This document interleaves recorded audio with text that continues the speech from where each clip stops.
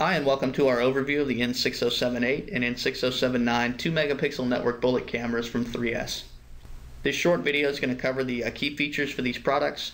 We'll cover the physical design, and lastly we'll finish on our physical connections to make sure you've got this camera installed correctly. Both of these cameras are part of the 2 megapixel series from 3S. They offer up to 15 frames per second at that full 2 megapixel resolution. You can drop the resolution down to 720p or lower in the camera and actually stream up to 30 frames per second if your installation requirement doesn't require the full 2 megapixel or if you need more frames. The cameras utilize H.264 and Motion JPEG dual codec compression. They are dual streaming capable. And the models come with 3D digital noise reduction. And digital noise is something that is present in every camera. It's more noticeable the higher up in resolution you go, so in a megapixel camera this is a great feature to have. And what noise is commonly referred to as is static or graininess in the image. It's especially more prominent in low light. This filter is going to help remove all of that out of the image so you can capture the details that you're expecting. These cameras also come with the 3S IVA suite. There's 3 different alert types in this suite, the first of which is motion detection.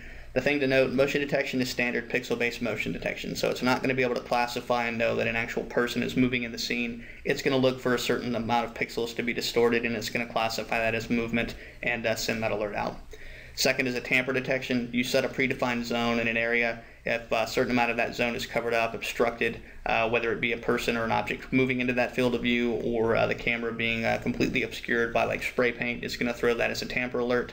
And lastly, it's a privacy mask. So if you have a field of view, you can't quite get that field of view completely narrowed down without having a sensitive area in the scene, you can draw a box that'll block that out as shown here in the bottom right by that red box.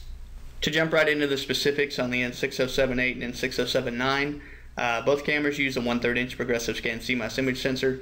They are true day-night models with mechanical ICR filters, so between color and black and white there is a physical filter being removed or dropped in front of the image sensor. And they offer a smart IR array. The smart IR has a distance of 50 foot in these models with a 30-degree beam width. The smart IR is going to come in handy because as objects get closer to the camera is going to sense that that object is closer, and it's going to start to back down the IR light so you're not overexposing something as it gets closer. They are two-way audio capable. They have a line in, a line out. That does require a preamp microphone and a power speaker. For use. There's a sensor input and an alarm output for use with external sensor I/O for alerting of some sort, and there's a micro SD card slot for local storage on both of these models. That can be used for still frame capture or for full motion video.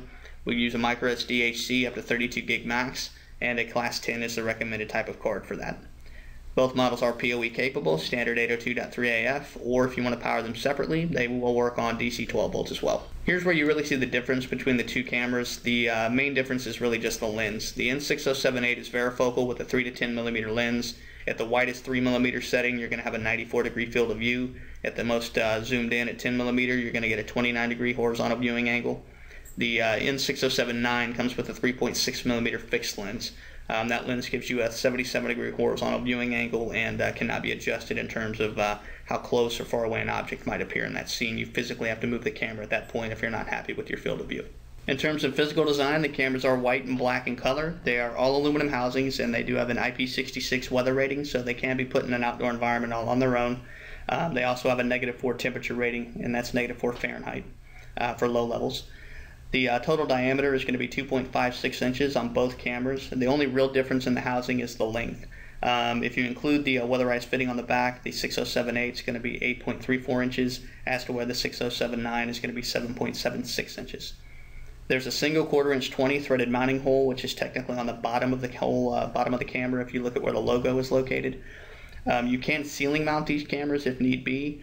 Just note that when you do that, you have to do a digital flip within the camera menu during the install, and the 3S logo will appear upside down.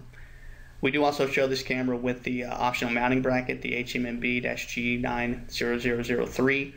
Just note that does not come with the camera, and that is a separate purchase. To get to the physical connections of these cameras, you actually remove the end cap completely off the back of the camera. It's 3 Phillips head screws, so just loosen those up, the end cap will pop right off. The one thing to note, as with other bullet cameras, make sure that you actually feed the cables through the end cap piece before you terminate them in the camera. If you don't do this, you're not going to be able to get the end cap back on the camera to finish the install correctly. And to give you a brief look at the rear of the camera for physical connections, you have a single LAN socket that's going to be for your data and for your PoE input if you're using PoE. There's a micro SD card slot on the bottom left or mid left. the reset button. That's going to reset factory defaults. It's a 5-second hold to get that to take place. There's an external I/O connector. It is a push pin connector. That's going to be for your audio in, audio out, alarm in, alarm out, and then your ground. And then the DC power inlet is on the bottom right if you are wanting to power these off a separate DC 12 power port.